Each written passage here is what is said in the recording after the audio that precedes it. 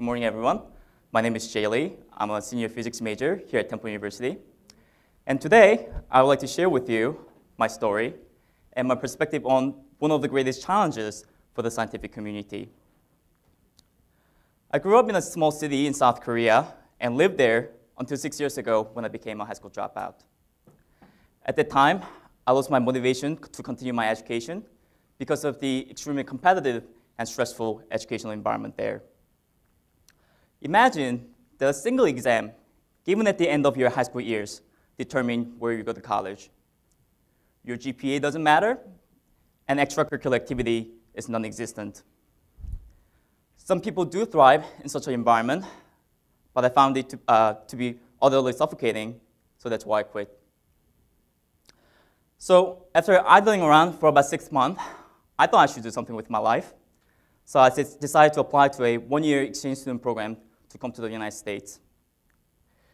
So in the fall of 2007, I came to the States with a lot of great expectations and hopes.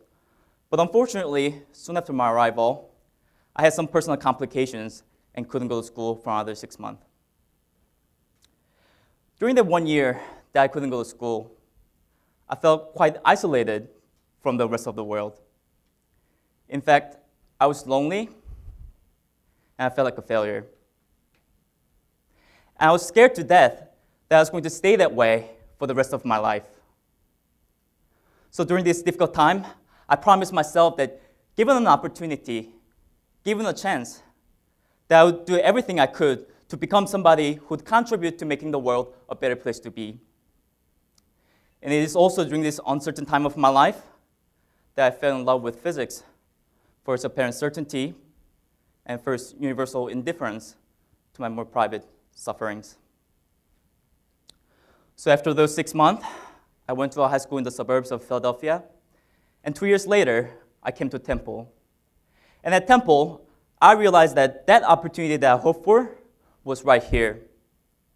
Temple had excellent research programs that enabled me to do research at the frontier of exciting fields like experimental condensed matter physics and computational physical chemistry. I met professors who were genuinely interested in teaching and mentoring their students. For example, Professor Dieter Foster would sit down with me several hours a week to talk about physics and other general things in life. Having fallen once in life, I constantly had to deal with this debilitating sense of inadequacy and insecurity. But given these opportunities, I felt morally obligated to do my best to fulfill that promise that I made to myself several years ago. So I stayed strong, and I worked hard. And luckily, things worked out for me. This May, I'll graduate having finished my bachelor's degree in 3 years, and in the fall, I'll be going to Harvard for a Ph.D. in physics.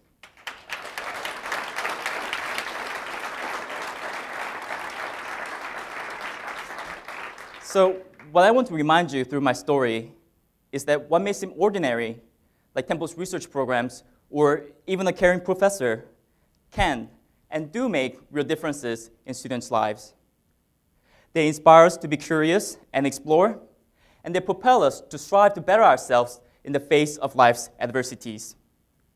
And from my experience of once being a high school dropout to going to Harvard for a PhD in physics, I really came to believe in the mundane character of excellence in science. That is, what it takes to understand and excel in science are not some dangerous and useless concepts like innate talents, but more simply, the right combination of sufficient resources and individual hard work.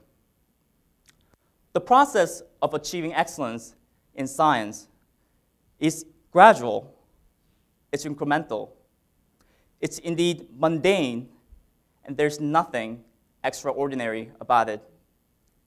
Given the right support, curiosity, and the individual's willingness to the necessary hard work, anyone can understand and enjoy science. So it is heartbreaking to see so many people losing their interest in science simply because from an early age they were told or made to think that they're just not smart enough, not talented enough to understand science.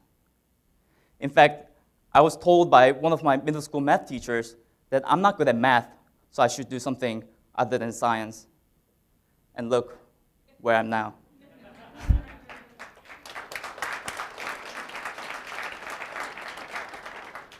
Too many are deprived of one of the finest human experiences, exploring and understanding nature through science.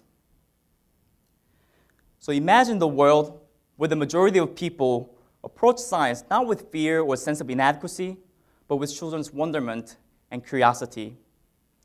In such a world, not only the scientific community will benefit from its increased size and resources, but also the society at large will benefit from its better informed, more capable citizenry. So for this reason, I believe that the education of science itself is one of the most pressing problems for the scientific community to address. The education of science, based on the belief in the mundanity of excellence, that's the direction, and that's the goal towards which I want to dedicate my life. And I hope that someday you'll join me in this wonderful endeavor. Thank you.